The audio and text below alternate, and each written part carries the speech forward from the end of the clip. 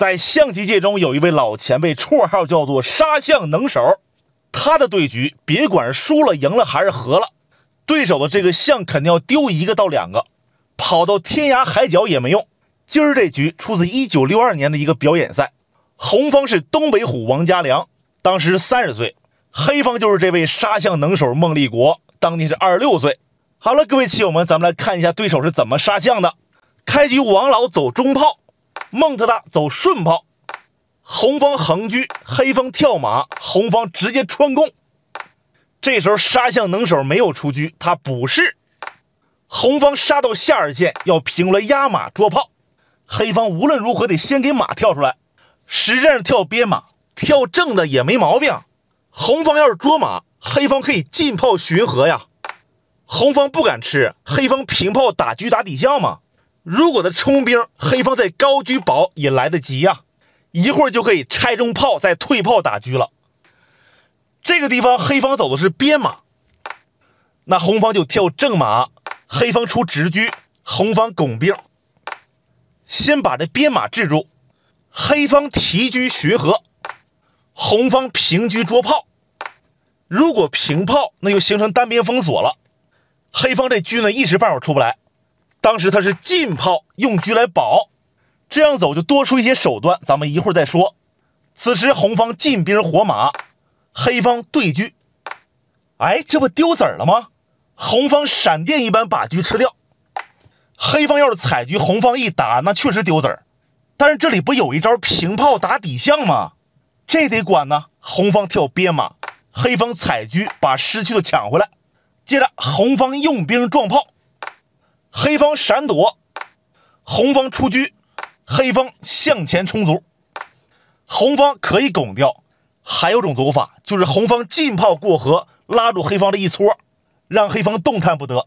现场王老走的是平炮亮车捉马，黑方跳边马，红方进兵过河，威胁黑方的底象。现在有象无非不能拱，那黑方就拆中炮。哎，这里红方能不能进车来捉炮呢？这炮不敢躲，不然丢马了。其实黑方有招，他可以重炮打车啊，这是个陷阱。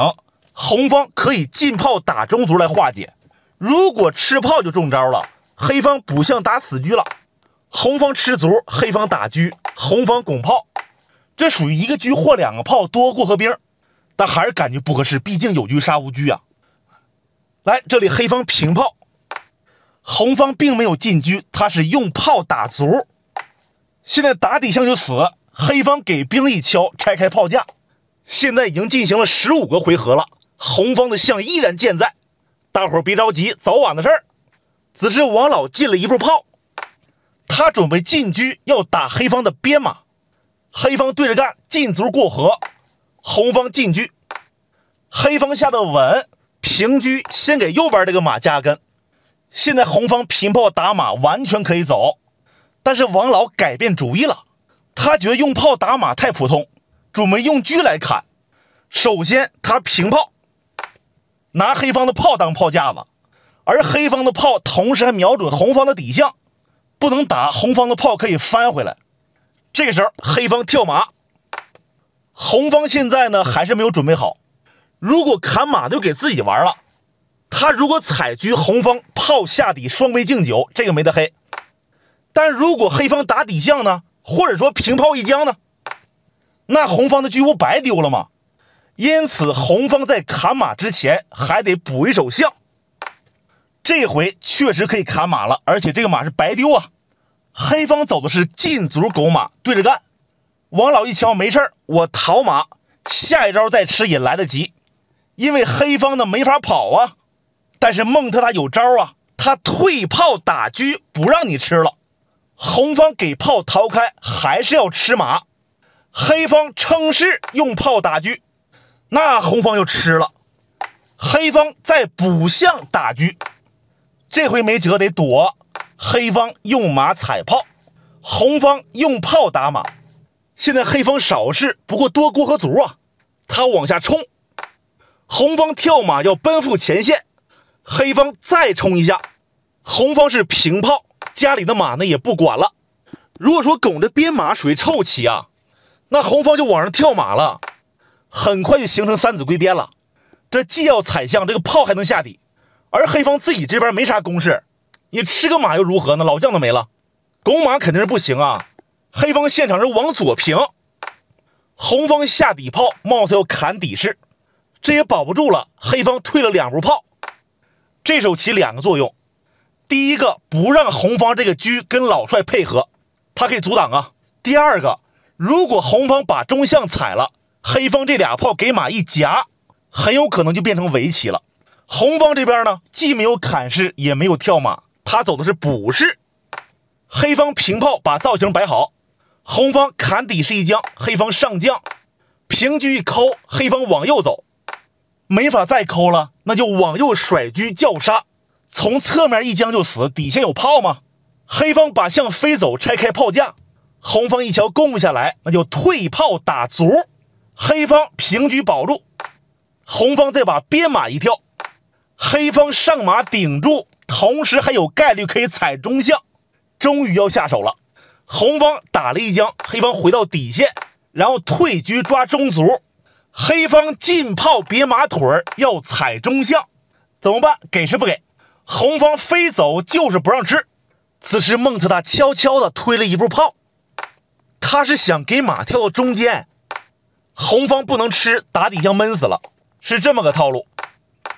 但是王老眼神好使，他发现了，平车抓炮，黑方退到底线用象生根，现在2个人互相牵制，其实没什么问题。下一招红方平了2步炮，他准备强行往上跳马，好的走法应该是少平1步，放在马的后面，不让黑方这个车过来，这样的话黑方就平车捉马，红方往上跳。可见东北虎的进攻欲望极强，现在要踩中象，黑方下底车将，红方垫炮，然后再落象连环。哎，红方好像没棋了，他这里就走了一招进车，可能一会儿要给马跳到右侧。列位，就在这个时候，黑方对王老说，你知不知道我的外号叫什么？王老说知道啊，杀象能手吗？